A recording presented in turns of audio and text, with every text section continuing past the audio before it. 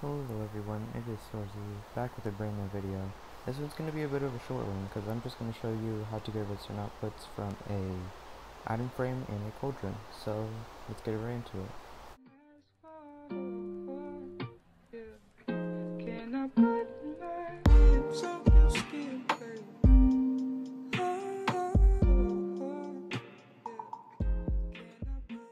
So if you've been watching my videos for a little bit, you already know that you can get a redstone output from a comparator if there are items inside of a block, or in this instance, a chest.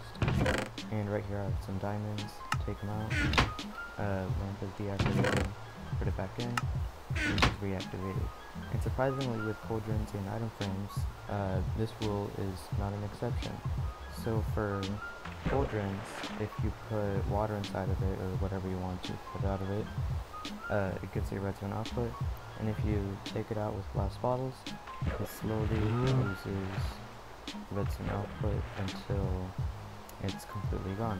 And that's for cauldrons. And for item frames, as long as an item is inside of the item frame, it will give a redstone output. But the more you tilt it, the more you get of a redstone output until you get the strongest one, which is a left tilted item. And as you can see, it reaches pretty far. But as soon as I take it out and it's just reset, it just gives one thing of a redstone output. So as you can see, a pretty short video.